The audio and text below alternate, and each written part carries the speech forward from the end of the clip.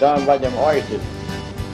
All I can say is, anytime you fool with oysters, better be damn careful about oysters. Hey y'all, got a pump, check it out. Got a nice one right here. Pretty heavy. About maybe a 1 pounder, maybe 2 pound, I don't know. Nice, ain't it? Pump.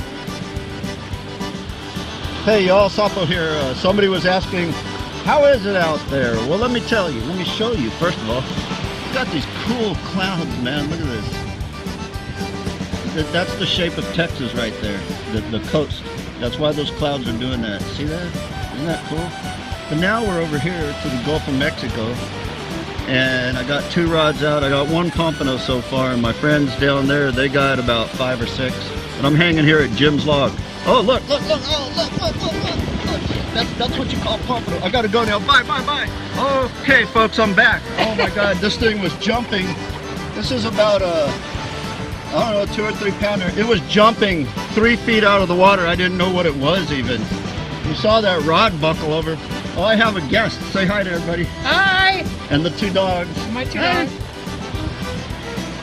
Look at that, folks. That's a doozy. It's really fat, man. They're coming by in schools. Get out here, Jim's log. Line up the rods, people. So that's what. Don't leave them too long in the ice box. No, indeed. I use mine the same day when I get them. Oh, yeah. You see, that's.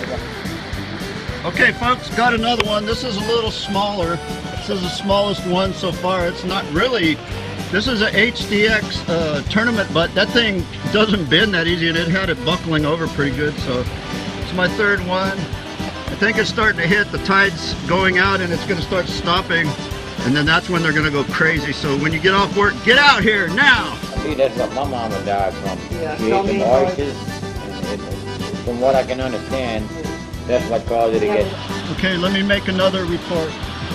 The last one, I got a big old hit, man, about a 3-pound pump. Maybe it's going to happen again. Usually if you take a piss or you start playing on your iPhone, that's when you get a bite.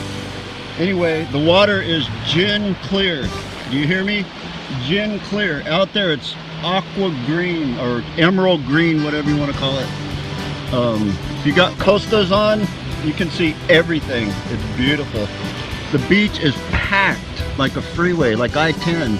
There's not that many cars. The dunes, I haven't gone over there. I'm sure there's dead carcasses and whatnot, but this is where we're going to have Pomp Fest in 1 month from now. And it's going to be awesome, y'all. Awesome. We're going to have down there the merry-go-round and the Ferris wheels. Then the roller coaster will be right about over there. No, I'm kidding. Well, you'll feel like you're on one the next morning. Don't believe me. But see, we can park up there. We'll find a spot that's kind of cut out. Down there it's flatter. We'll put our cars up in the dunes. And that's how we see it. Leanne's down there. She's catching pumps also. Everybody's catching pumps. I mean, I've been getting reports up and down the beach. Some pelicans out there. There's a lot of birds working offshore. I can't cast that far, but I've cast it as far. The GDX is unbelievable rod, y'all. That thing, that's what I caught the 3-pound on. And man, you talk about fun. Awesome rod, Nick Meyer. The HDX tournament bud is awesome too. I had a pump that was so strong he was bending it, and that's not that easy. It's got an AVET, which is a killer reel. The guy down here, he's been running back and forth to his rod. I'm sure he's getting pumps. They're in now, folks. It's the time of the year. 'Tis the season to be jolly and fill your ice chest up with folly. What a dud. That's the most dangerous thing out. And it was oysters, I believe, that she's gotten sick on. Yeah. Swimming for and whatever. So, man. Got another one, y'all. This guy's pretty big. Let's check it out. Whoa! That day's still kicking like crazy. Anyway, caught this on the GDX also, and it's awesome, man. If y'all can get out here, get out here. Whenever there's clear water like this, this is the year of the pump. The red tide only made them hungrier because all the bait's gone. So, listen to Sapo. He says, get out here. Get out here now. Don't fool with them damn oysters. Leave them alone. Oh, you can bomb like. Let's see what I got so far.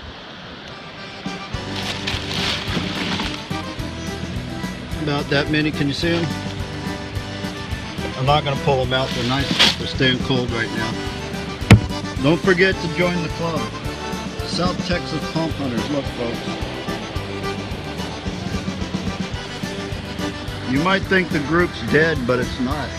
It hibernates during the summer. And then every fall, it explodes. And it comes to life. It gets resurrected like Frankenstein's monster. Believe me, folks. Believe me. So, make sure you join South Texas Pump Hunters. Even if you're not into fishing, come on over.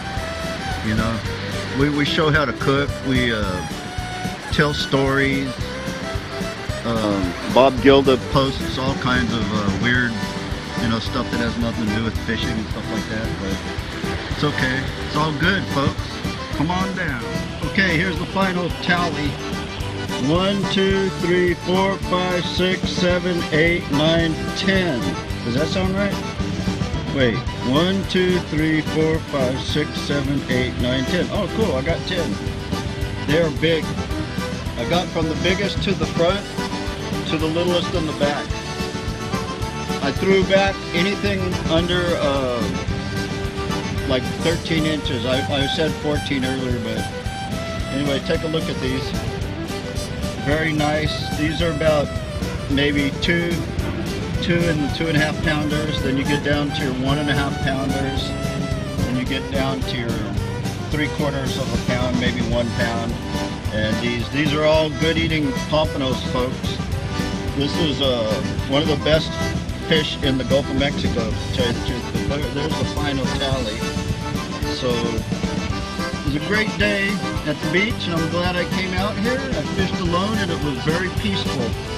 And I think my doctor would be proud of me. So, Sapo, out.